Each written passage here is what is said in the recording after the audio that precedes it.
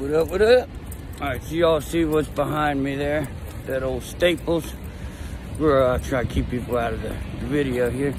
So we just left Staples. Had to get a couple office supplies.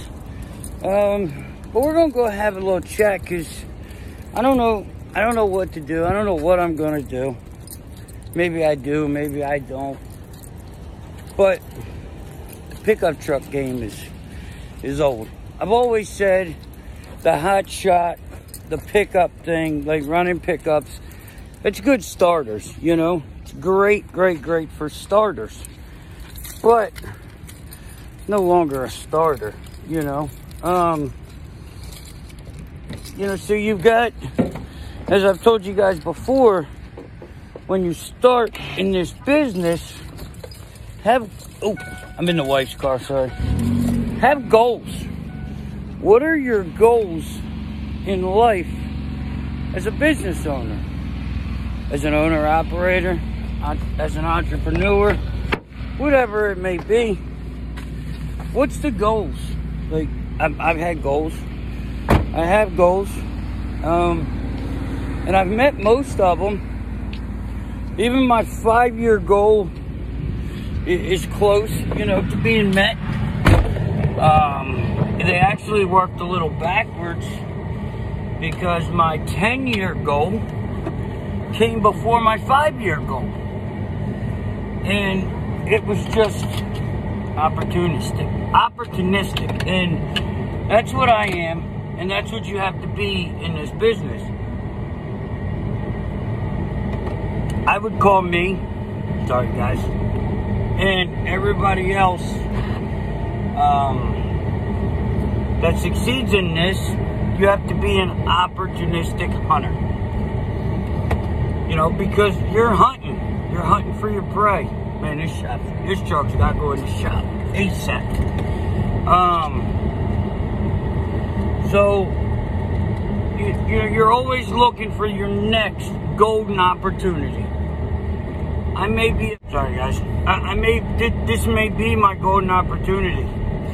This may be the chance to get my 5-year goal in force.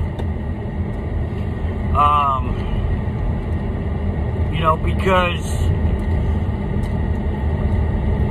it's almost there, you know. I'm like this close, but do I jump over the edge? Do I jump? Well, anybody that knows me knows I'm a jumper. I'm a jumper. Head first. Nose dive. We'll figure it out later. And it works for me. Doesn't work for everybody. It works for me. You know, because I'm willing to do the hard work. I'm willing to sacrifice. I'm willing to suffer. But at this point in life, it's not about my sacrifice, my suffering. It ain't about me. It's about the wife and kids at home.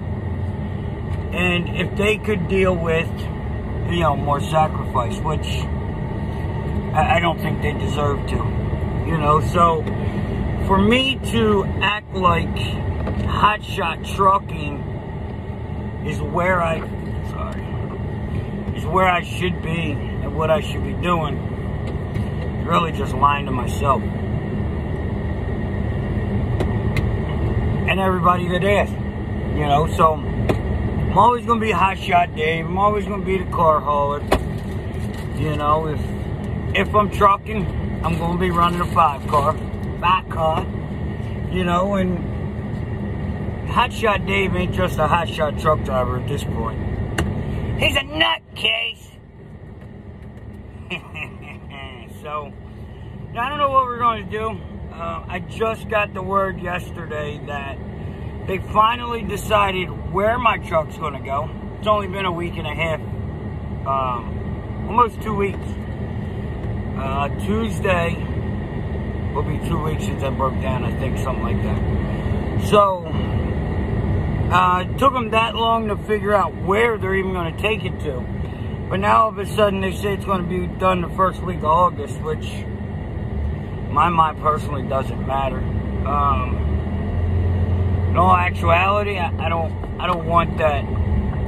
That truck is not good for what I'm doing. So that truck will be for sale most likely. And I have another, where I'm leased onto, we have another business opportunity for somebody. I'll go into another video on that. Probably tomorrow I'll release it. But what it is it's a brand new truck, brand new trailer, both of them 2019s. You can buy it, or you can put money down and lease on with us. You know, we're proven company, proven dispatchers. It ain't our first rodeo, you know what I mean? So, yeah, I mean, we have that. I'll go over the equipment and the truck and all that in another video. So that's for sale. My truck will probably be for sale. I don't know if I'm gonna fix Elvira. I don't know if I'm gonna get into a new truck, an old truck, a baby truck, a big truck. I don't know. We're just gonna have to wait and see which way the wind goes. Because that's what Hotshot does. I just go with the wind, baby. Go with the wind. Now lately, I've been hearing a lot of people. I've been getting a lot of phone calls and stuff of people that made a decision. Like, they'll call, ask for advice, you know what I mean? I give it to them, which it's not always right and wrong. I get it. There's no right or wrong information or advice or none of that. But if you've got someone with experience, you know what I mean, telling you something and you don't listen, that's fine. That's your prerogative, because I don't listen to everybody that has experience. There's a lot of people that call me just to say I'm wrong and they're right when I make a decision. I don't care. You know what I mean? You don't have to live in my shoes. But they've been calling me, asking me how to get out of the problem they got into. And there's been like 4 or 5 of them. Which is fine. You know, one of them, I completely understood why he did what he did. I ain't mad at him. Ain't mad at him, you know. Nor am I talking smack about it. You know, he was in a situation and he had an opportunity to make money and he did it. So it's just, you've got to be slow, methodical. Take your time. You know, don't look at just the money, because the money's nice. But if the idea is a bad idea and the fruits don't fall off the tree, then the fruit never mattered. Oh, I can get $100,000 out of this gig, right? But if that tree never blossoms and you put 20 in, you would have been better off taking a $50,000 deal that you knew more about, or you knew a better deal, you know? So, just be careful. And I see a lot of guys right now, they're kicking the door in, kicking it in, kicking it in, kicking it in. And then they're getting pushed back out it. You know? This business will knock you on your patoot. You know, I'm living proof. It does not matter what you do, equipment-wise. It don't matter. They all break. They all break. They're all junk. They can be. You know what I mean? Not taken care of properly. Some of them are just betas. Oh, we don't want to pay for research and design, research and development. No. Let's just make it, send it out there as a glorious truck, and watch what happens. And at 40,000 miles, you got guys like Hotshot Dave. Boom. I know a guy right now, 80,000 miles, they're putting his third motor in. Third motor. Now his is CP4 failure, which, in my opinion, Chrysler should pay for all those CP4s.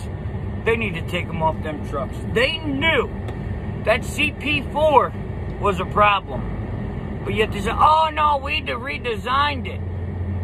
Okay, you redesigned the motor too. You know, right now, how I feel, is Ram is living off the Cummins name, right? Reputation. While Cummins is living off the 12 valve and the 5.9 reputation. So, what happens when they all end?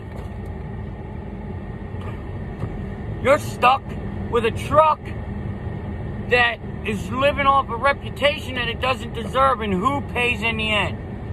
Me and you.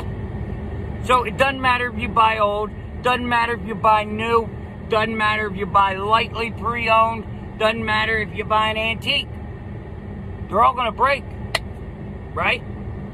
So where am I at this point of my noodling? I went noodling. So if they're all gonna break, everything's gonna break, they're all gonna need repaired. So what do we do? I'll tell you what I think we do. We buy the truck that has the most available parts, which my 5500 did not. Didn't have the best. It was hard to find parts. So if we get another truck, parts gotta be available. Okay? You buy a proven platform. So you got a proven platform with the availability of parts, right? That is the least inexpensive for quality work. If you can get a reman engine for 16 grand in a big truck, that's good. You can get a reman engine in a pickup truck, 6,500, that's good. So what do? You got to pick what you're willing to repair and you're willing to stay in. Because the money loss here comes in the switching, the swapping.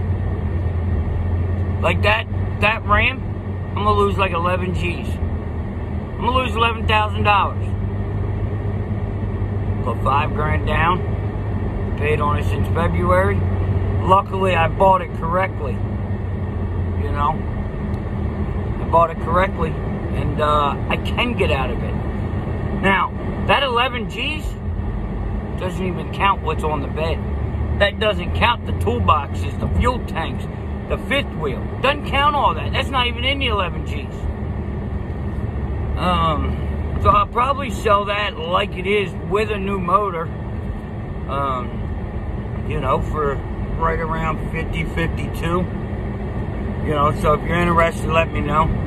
Now, I think the problem is these trucks are sold to be able to handle a 42, 43, 44 GCWR. It can't do it day in and day out. Now, if you're throwing 34 behind on the back, I think you're good. I think you're golden. If, figure out. Now, I haven't had CP4 failure, so, that's just me. But that's what I think you would do. You know, is buy least expensive to maintain and rebuild and go from there. You know, now, when I say least expensive, I don't technically mean only the least expensive. I mean, in the big picture, least expensive. So, if I'm buying a truck and the brakes and the tires, they go 100, 200,000 miles. It may cost a little more, but they go a lot longer, okay? So which is cheaper? The one that costs a little more or the one that's physically cheaper? The one that costs a little more is probably cheaper. Talk about downtime. Talk about downtime. You know, and people are saying, well, Hotshot, you don't have to pay out of pocket for your motor right now. No, but you know what? I should have fixed Elvira the first time with a 6,500 bucks. That's what I should have done. That's what I should have done. But I made a decision. You know what I mean? So, would you rather spend $6,500 to fix your truck and get back on the road in a week or so? Or would you rather take a month off, month and a half, whatever it's going to take, and not spend no money? If I'm making 18 G's to 20 grand gross, now mind you, insurance needs paid, truck payment needs paid, house bills need paid. Still paying that. So this truck is costing me money. It's actually costing me more money than an older truck because of the downtime money. So, you know, I got a lot of stuff going around in my mind right now. What I'm going to do, what I'm going to do. Talking to some good people in my life. You got to have good people, bro. Got to have good peoples. Not all y'all. But I'll tell you what, man. What y'all did when I broke down, mad respect for you. So many people ran out and rushed. There were even people that physically couldn't help me were willing to come. That's a gorgeous old truck there. You know, I have people from Florida willing to drive up just to be with me and help me where they can. They didn't have a fifth wheel. I mean, they couldn't physically help me, but they were willing to come there and help me if they could physically. You know what I mean? If I needed to drive cars around, or if I needed to lift that or lift this or whatever I needed to do, they were willing to come. And 5 trucks come out to me along the road. 5 trucks. Y'all don't know me from a can of paint. There is still good people and brotherhood in this industry. But let me tell you something. This world has changed. You must start the process of the brotherhood. You have to start it. So if you do good, good will come back. And I know that's backwards, and I know it shouldn't be that way, but guess what? This world and trust isn't what it used to be. You know, so you just gotta kind of go with the flow, you know? But, alright, man, I gotta pull up in here. I'm gonna talk to my boy. I'll probably be right back. I'll finish this video in a minute. Alan. Alright, so got that done good, squared away. So we're gonna make a decision this week. You know, we'll see what happens. Obviously, I keep you all in the loop, but stay on your grind, man. Remember, this move is never your final move. The only thing constant in life is change, and you've got to be ready. Oh, you got to be ready. And because if you ain't ready, it may be your last move in a successful game of chess. You know what I mean? You may have to go back to checkers. So, that's just a little update, a little mindset, a little rant where I'm at with it. Been nice to be home with the family. I think they're ready to kick me out. You know what I mean? Because when you work like we work and you're gone and, you know what I mean, you do your thing, the family gets their own schedule. You know what I mean? They get their own little thing going on. And when daddy comes home, or mommy comes home, whoever the trucker is, you know, it's not the same. You throw a little wrench in it. Now, I know my wife and kids love me to death. They love me being home. I get it. But daddy's a little stricter, you know, and it just throws a little wrench in their normal gig. So we're gonna be here till we leave, and we'll just make a new plan. So, all right, guys, that's that. Got any questions, comment, concern? I'll let your boy hotshotwedge@gmail. Again, you can get the consultations on the website hotshotdave.com. You got consultations. You got the mentors. I think I even got some of my gear up there. If not, you can go to Teespring, look up Hotshot Dave. It's in there. It's in there, baby. Get that Hotshot gear. So we'll, you know, we're headed back to the house and gonna do what we do. But don't know, guys. See where we go from here. Like, share, subscribe. Hit that ding ding. And I will see you tomorrow.